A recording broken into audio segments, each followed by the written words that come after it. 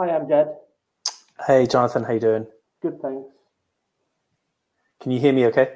Yes, how about myself? It's not the best. I think your microphone's a bit... Yeah, that's much better. Okay, I'll have to do this then. Okay. Let me just see. I didn't print out the introductions, so let's see. No okay. Just pinging David. I think he's joining. I know it just... There we go. There we are. Hey, David. Hi, David. Hey, how's it going?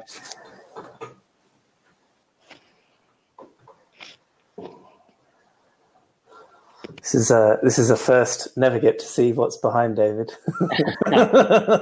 Well, you know, I've conveniently positioned it too, so that like it's not facing any of the windows, because otherwise I look like I'm, being interviewed by the FBI or something, like a whistleblower.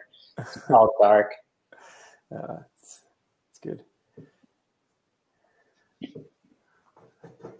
So you get to see the one, lightless wall.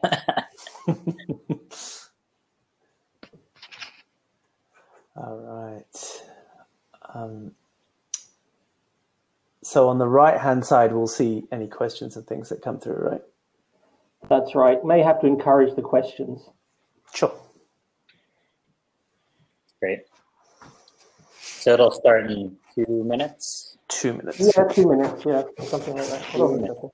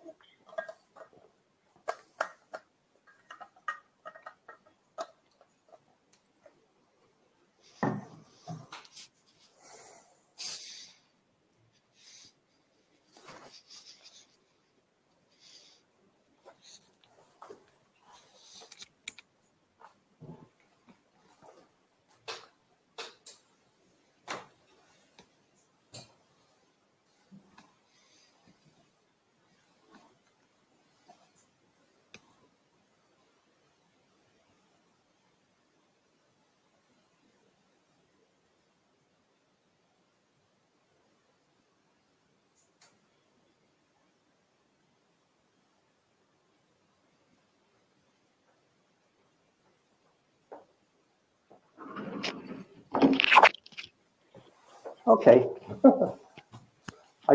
I turned off the eggs. It's a bit dark here, isn't it? They put the lighting on the wall. Yeah, that's a little better. Yeah. I'm in a co-working space, so let's see.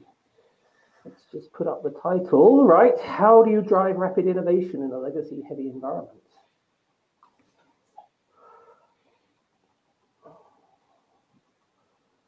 Okay.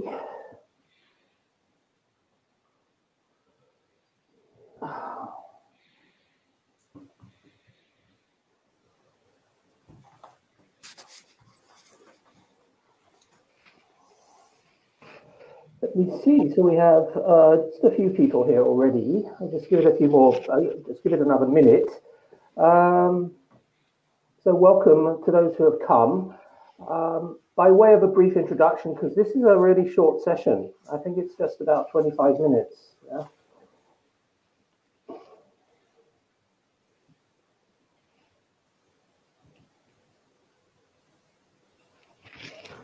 Okay, we'll just give it another minute, see who else comes.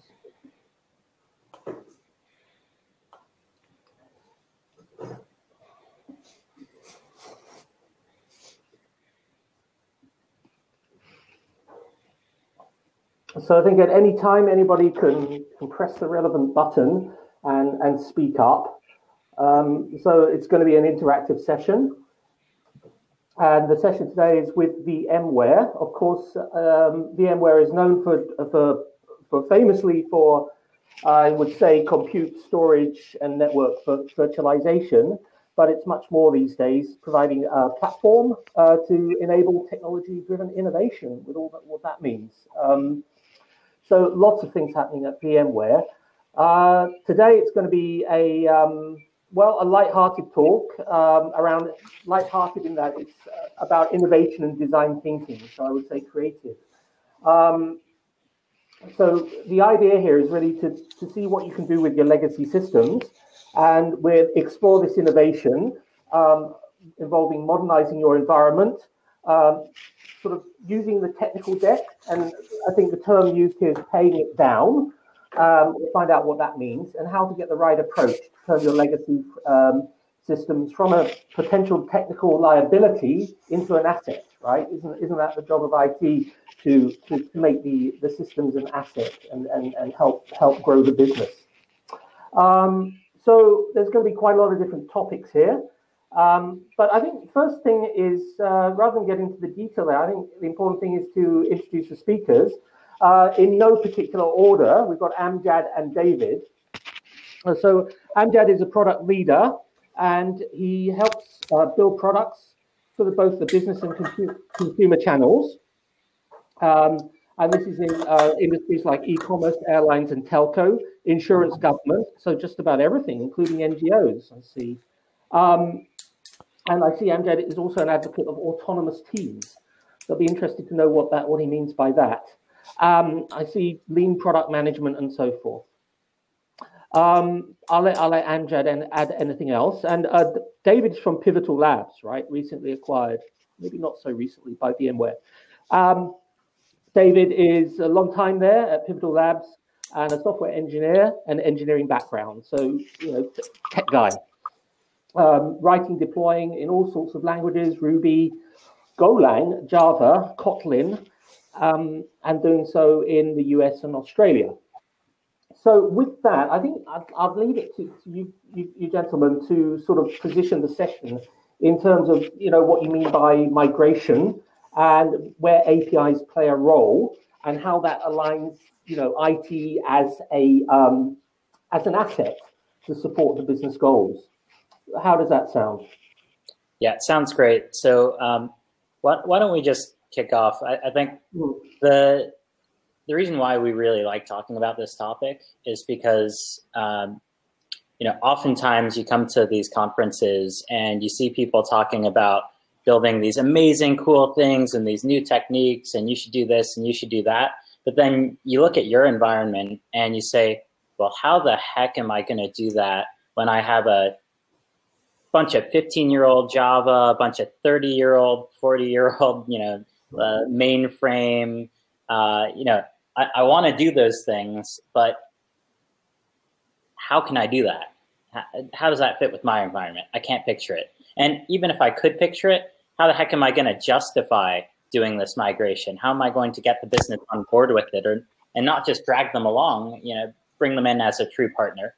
So that's really what we wanted to talk about, because that's what Amjad and I spend a great deal of our time helping our customers do. Yeah, absolutely. I think, this hopefully hits home for a lot of people, because legacy really is quite predominant in many organizations, wherever you are and whatever industry you're in. If you think about it, it's quite difficult to sometimes get rid of legacy software. And there's many examples where you come across legacy software in your day-to-day activities, whether it's your bank and you're trying to create an account in a bank and you're having to go physically into a branch so that somebody can see you and you can go through your KYC process. Or even if you're going into a hospital, you often see people walking around with these things called pagers. What's the reason for a lot of this legacy sticking around?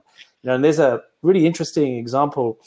I actually lived in Zurich in Switzerland for a number of years, and I did a little bit of work with the FIFA transfer system. So that's the transfer of soccer players from club to club.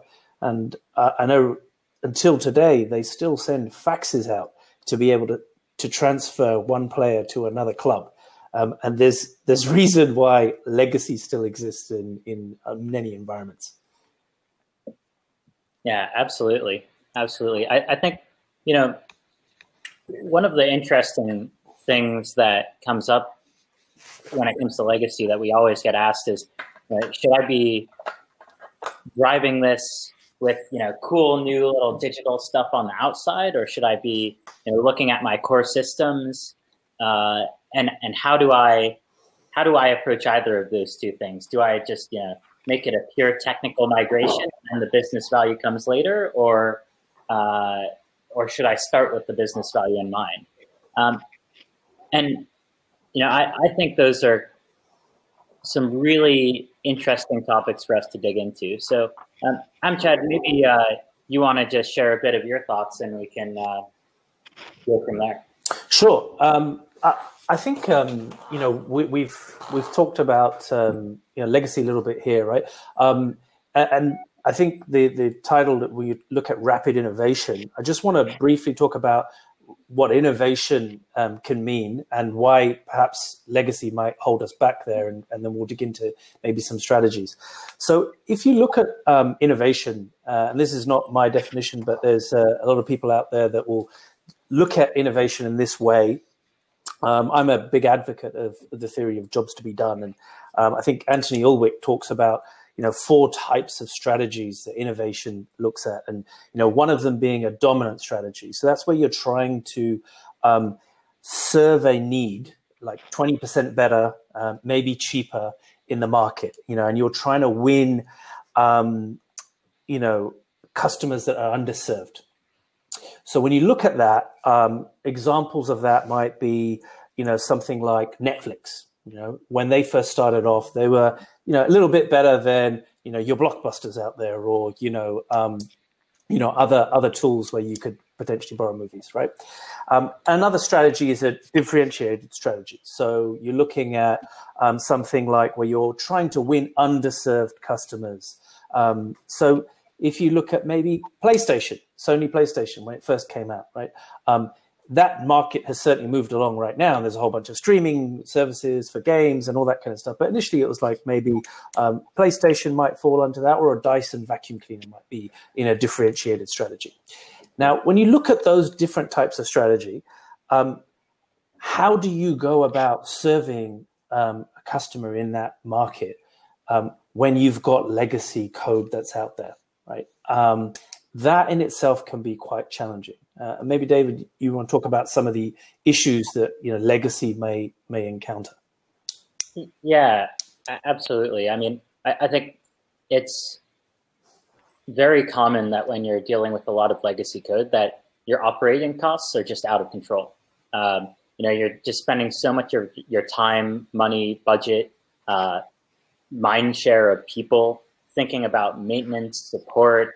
How can I even just get some minor enhancements in, let alone some big initiative, but just those few really nagging minor enhancements that could be high leverage for the business. And meanwhile, you're dealing with all these outages and potentially having to mitigate those. Sometimes your legacy is rock solid and people don't want to touch it for fear of having outages. Other times, on the flip side, the thing is going down and taking frequent downtime, and so you're similarly constrained because you're having to pour water on the fire all the time. So high operating costs and just the stress can be a big factor there. And this is really, the other aspect of this is, with all of that, with those high operating costs, the business is less likely to want to invest in those areas. And going off of what Amjad was saying, it's really hard to put in place some of those strategies, cracking into new markets, better serving your customers, when you're basically treading water.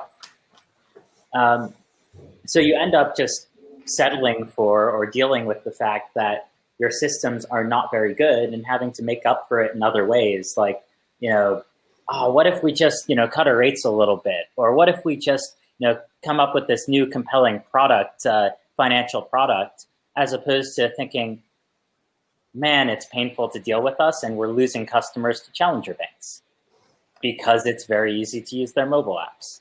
So there's sort of, you often see this gymnastics in the business of trying to do these other things to make up for the fact that your technology is not appealing and not very friendly to customers. So you're treading water, trying to not lose market share when these competitors are coming up and eating your lunch because they're getting to start from a blank slate. Not to mention in financial services industry, especially as well as government, the whole host of security and compliance issues that come about when you have legacy systems that are hard to patch. Can you get that new operating system version in? Can you patch Heartbleed? All of these different things. How quick are you to react to these major security vulnerabilities? So all of those things combined make it really tough to live with legacy, but equally tough to make a case to change. Thanks, David. Wow, there's quite a lot of things to consider. I'll tie it to some questions that have come in before the event, if I may, related to this topic on innovation and these challenges. So one which might be relevant is how do you see the COVID impacting innovation? And to that point is, where can we use APIs, agility, to move away from the stable balance that IT has been maintaining? So really two questions there. Has COVID changed anything? And in that respect, can we take advantage of how might we start with agility, with using APIs as well, even though they're separate things? Sure. Maybe let's talk about the COVID one for a sec. I think if anything, in our roles, David and I, we help many organizations to address some of their challenges, right? So we run the consultancy arm of VMware, and we have noticed that particularly within the COVID period, if anything, there's more of a need to start to address long-standing issues, and to be able to address legacy, new opportunities. The environment's changed. We need to do something about it. So if anything, you still need to do this, and there's probably more compelling reason to do this right now. And the second part of that, your question, the API one, I think that's actually quite a nice segue, because one thing that we wanted to talk about was some things that we've seen while we're talking to many of our clients is that typically technology is seen as a silver bullet to solving a lot of the legacy problems. And we found that one of the worst things that can be done is to take just a technology viewpoint on solving a legacy issue. When you're starting to see organizations that are looking at managing cost over managing outcomes, or maybe even outsourcing core value streams to other people to solve for legacy issues, it can be quite problematic. And what we one message I think we really want to get across here is, when you're addressing legacy systems, you really want to take a holistic approach at this. And you want to look at what business outcomes you're actually driving towards before you necessarily start to look at the technology. It can be, I think one of the things that we've seen is almost two extremes of tackling legacy. One of them being really an oversimplification. Maybe if I reskin this and I address some user experience, we'll be okay. Not necessarily, because you may be able to reskin it and you may be able to address some user experience, but the underlying need or the way that that need is being served is not really being addressed. You haven't changed anything. You've just, changed the facade. Or the other extreme being an overcomplication of addressing legacy. And so sometimes what we've seen is, maybe I need to do a complete overhaul, a complete rewrite in one go. And I'm going to try to rewrite an entire core system that might be over 30 years old. And that's an extremely risky strategy, which inevitably ends in failure because you don't have enough support and funding to be able to continue such an initiative for so long. So it's usually somewhere in between. It's never those two extremes. Okay. Thanks, Amjad. On the point of that's technology, on the point of agility versus stable systems, not sure what they mean by that. Perhaps waterfall.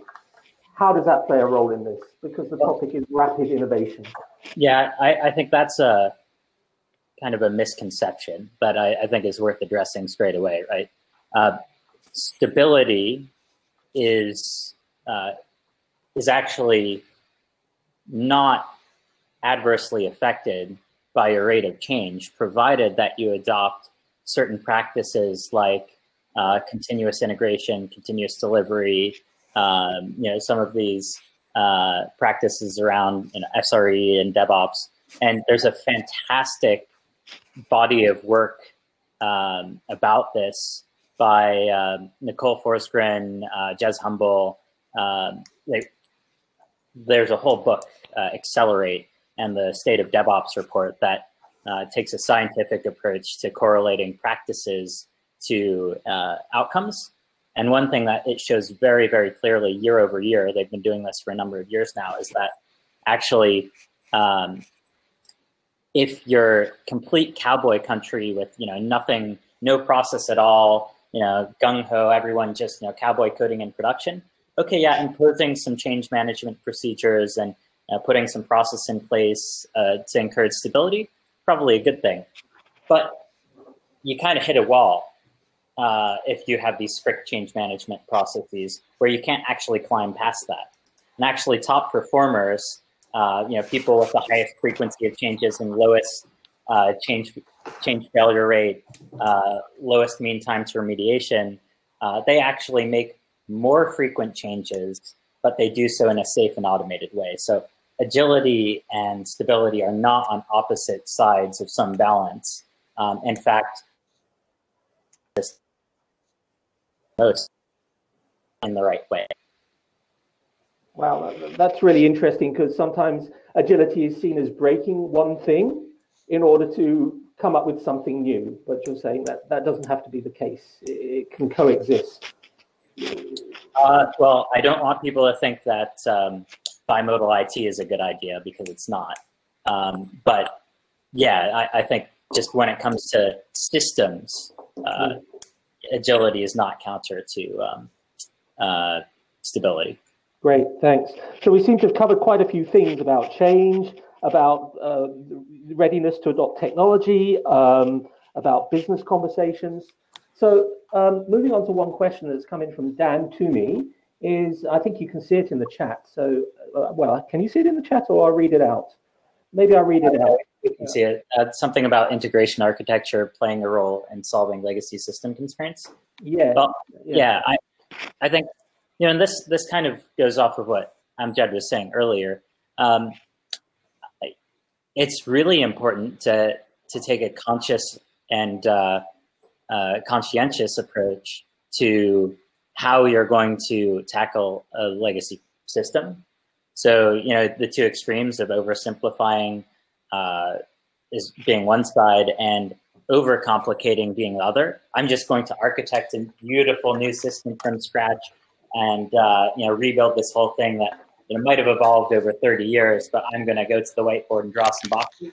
Probably not. So taking a really deliberate and pragmatic approach to architecture of these systems is quite important. And that starts with understanding the business constraints, doing things like event storming to map out the business processes that are captured in your current system, and then figuring out how you could carve off a piece of that, a portion of that independently that actually lines up with your business priorities. So a good example would be breaking down, I worked with a large financial services company in the US a few years ago to rewrite their card acquisition mainframe system. It was a credit card company that basically everything from you saying, hey, I'd love a credit card, to them shipping it to you in the mail, including checking counter money laundering lists and fraud detection and approving your credit score, all that. We mapped out this whole system as it existed today using a process called event storming. And we mapped it out in a way that we showed the business critical paths. And we said, you know what, based on your business priorities and based on this architecture that we see in front of us, fraud detection is a key area that we can quickly build a new version of this, experiment with some new technologies, new methods of fraud detection that will greatly move the needle in terms of business outcomes. And if you approve more applications that are not fraudulent, you make more money, while incrementally modernizing the system. So Dan, to your point, tying that back, where does integration architecture play a role? Well, you really need to understand how, if you're going to carve a piece of your legacy system off, how is that going to integrate, both at the data layer, at the user experience layer? How is it going to come together? So taking a very deliberate approach to that, a systematic approach to that, is really key. Yeah, as opposed to, I remember we worked with a client a couple of years back, David and I remember they were actually taking a very different approach where they were looking at almost creating boilerplate code to be able to start thinking of microservices without actually having any idea of what the business need for that particular service may actually be. And that's almost taking, sort of a very over-architecting, over-complicating approach without actually delivering the value. And I think one of the key things really here is, and we see this time and time again, if you're dealing with legacy, you really need to look at how can you break this up. It's a very risky initiative. How can you make one massive risky initiative up into a series of smaller, less risky initiatives so that you can live to fight another day? Because we all know funding gets pulled. We all know that people lose interest. You need to be constantly delivering that value. And so taking a less risky approach and looking at smaller bets is far more advantageous. Yeah, that might answer one of the questions: when to start, what's the sweet spot, where to start as well, when and where to start. And it sounds like you need to find those use cases. And you gave one example of the credit card fraud. Okay, looking at the time, time goes really quickly. We still have about 5 minutes. So that Dan was happy with that. Thank you, Dan, for the feedback. There's a few technical questions that come in, talking about API mesh, talking about 5G. And we hear your points on the business alignment and on the use case. How would you say people need to weigh up this? Because there's IT investment, which is happening at the same time as business use case development. So what's been your experience at VMware? Maybe you have use cases or something like that to illustrate it around using API mesh, 5G, and other disruptive technologies. Yeah, I think, maybe I'll address this more generally because those technologies serve very, very specific needs. So really the way that we see it is the best is when you have that business case, that business initiative, and you're aligning the IT conversations with that. Because then you can prove out your IT infrastructure, the new products you're buying, the new platform you're building with a real use case. So for example, we hear everyone get really excited about containers and Kubernetes, and they're great technologies. They're great things. In fact, VMware has products based on Kubernetes and container orchestration, container management as a key part of our portfolio of products. But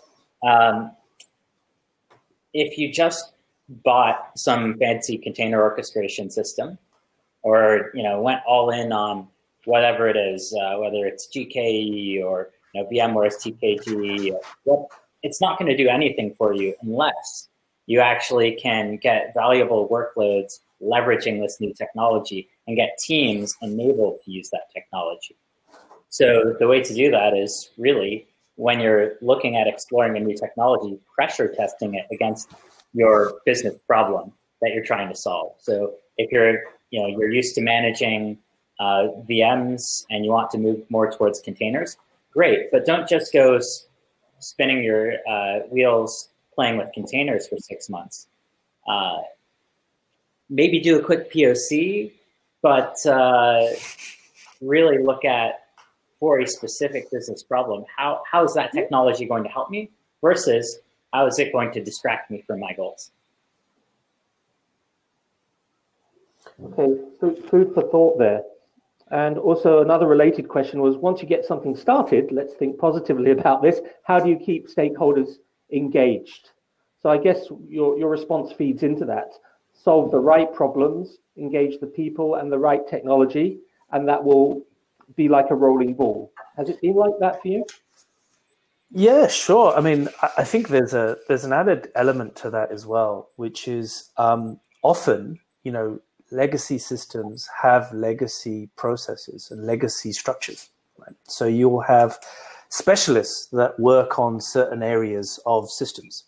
And I think when you're addressing legacy, a lot of the good stuff that David's talked about and a lot of the clients that we've actually helped address legacy, what we've done is also address their legacy process, their legacy structures. And what you want to move towards, and it's a good thing you mentioned that, Jonathan, earlier on, is autonomous teams. So the idea of cross-functional teams that are able to then start to deliver end-to-end value. So as opposed to, the way that question was perhaps worded was keeping your stakeholders engaged, maybe they need to be part of that process. And maybe you need to really rethink the way that you're delivering software. And it's actually more of a cross-collaborative sort of initiative and effort, as opposed to IT on the side and working in a sort of an agency model. You can really flip that on its head once you address some of that legacy. Yes, without using fancy terms like agile work streams and so forth. Yeah, or a squad, tribe, chapter, or whatever. yeah, no more. There's too much jargon. So thanks very much. I think we're coming up to the 30 minutes. Right? Did it feel like 30 minutes? So if there's any other questions, please put them in the chat, or perhaps there's a button you can press to speak to us. I'm not sure. But anyway, thanks so much. Would there be anything else that you feel is urgent to talk about from this topic's point of view?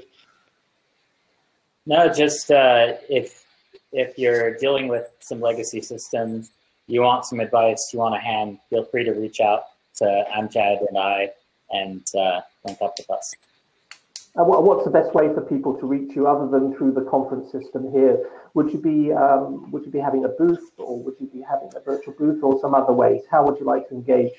Sure, LinkedIn works good. If you're happy to find us on LinkedIn, or all through the conference system, we'd love to continue to have a chat. And I know that David mentioned around the whole event storming stuff and actually figuring out where to start. That's really important. So love to continue the conversation. And if you want to hear a real world example of this, case study of this, the talk that I'm giving with Venki later in the conference, talking about a return on investment with legacy system modernization for a payments platform, would be a really good one to attend.